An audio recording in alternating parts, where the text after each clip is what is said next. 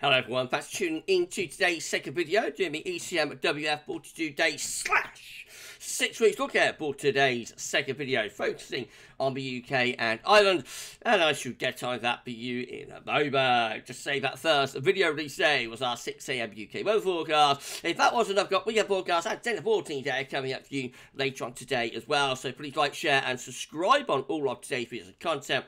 And thank you so much, everybody, for doing that. Thank you so much to ECMWF.INT for supplying the charts as well, by the way. Thank you so much, EC.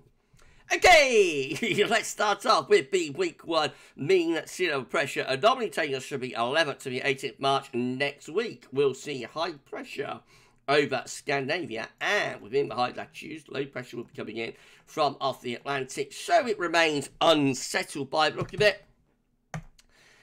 Very similar to what we've had for the past several months and weeks and whatnot, really. 500 millibar heights with above average heights away to the north, below average heights to the south. Again, winds are on their way in from an easterly direction. Temperature anomaly next week is above average, a milder than average week to come for the UK and for Ireland. And precipitation-wise, next week is wet to the south and dry to the north. Week 2 will be the 18th to the 25th of March.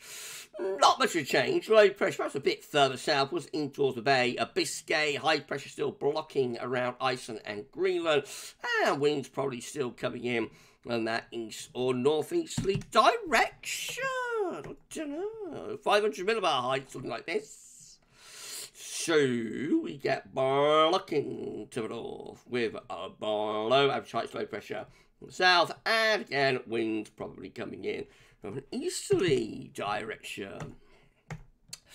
Temperature anomalies for week 2, a little bit above average but cooling down. Note much of northern Europe is going colder than average again. And precipitation wise, we are dry to the north but also wet down to the south. Right, week 3 will be the 25th of March to the 1st of April. Still with blocking around Greenland and Iceland. Wow. Low pressure across much West Europe. And again, winds likely to be coming in from that northeasterly direction. Goodness gracious. 500 millibar heights look like this, with a trough of below average heights over Western Europe in combination with blocking around Greenland and Iceland. And again, probably bringing in a wind from an east or a northeasterly direction. What's the temperature doing? Let's have a look. Going a little bit cooler than average there. A bit colder than average, especially in the northern half of the country. Clearly a cool down is going on here through the second half of March. Goodness gracious. And precipitation-wise, it's wet down to our south, but it's dry up to the north. Also see that it is wet through some parts of southern and eastern England, though. And if it's colder, could we still get a little bit of snow out of there? Could we? Week 4, I should say, is the 1st to the 8th of April. And blocking remains to the north, but maybe reducing a little bit. Still plenty of low pressure across those western portions of Europe. However, 500 millibar heights looking. Still with plenty of blocking to the north and low pressure down to the south.